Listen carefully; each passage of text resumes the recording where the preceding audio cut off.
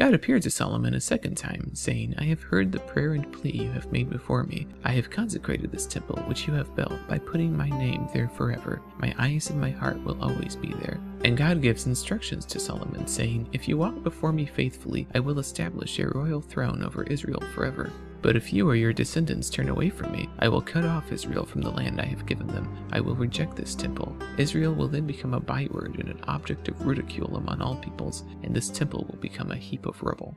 We then hear about Solomon's other activities. Solomon made the Amorites, Hittites, Perizzites, Hivites, and Jebusites who were still living in the land into slaves, and he turned the Israelites into their taskmasters. He went to the temple 3 times a year to offer sacrifices, and he had a fleet of ships which brought back gold from distant lands, including 420 talents of gold from Ophir. In those days, 420 talents of gold could buy 10,054,800 sheep, or 670,320 slaves, or 167,580 houses. Now in chapter 10, we read that the Queen of Sheba visited to test Solomon's wisdom, and he was able to answer all of her difficult questions. The Queen of Sheba was overwhelmed by the splendor of Solomon's kingdom, and offered him many gifts of spices and 120 talents of gold. Now in those days, 120 talents of gold could buy 2,872,800 sheep, or 191,520 slaves, or 47,880 houses. Now, all of a sudden, in the middle of chapter 10, Solomon's life takes a turn for the worse, and for some unknown reason he begins to turn away from God. This all starts with the use of the number 666 in the text. The storyteller intentionally uses this number to show that at this point something had gone terribly wrong with Solomon. The text begins by saying that the amount of gold that Solomon brought in annually was 666 talents in addition to everything else. He also made 200 shields of gold using 600 shekels for each shield. He also made 300 smaller shields of gold using 3 minas of gold for each of them. And Solomon made a grand throne of ivory and gold for himself with 6 steps leading up to the throne, and 6 gold lions on the right and 6 gold lions on the left.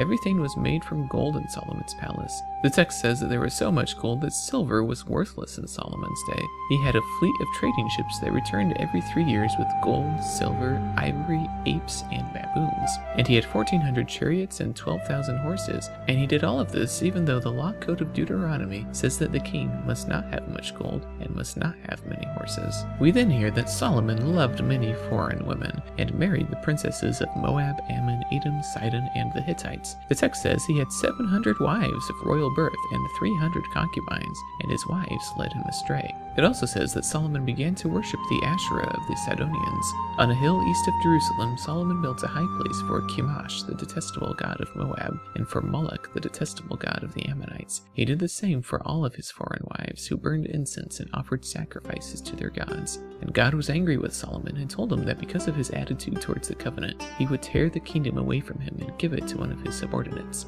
God also said that for David's sake, he would wait to do this till after Solomon's death, and Solomon's son would still reign over one of the 12 tribes in keeping with the covenant. We then hear about how Hadad of Edom rebelled against Solomon. Remember that when Isaac blessed Esau, he said Edom would become Israel's slave, but that eventually Edom would break free.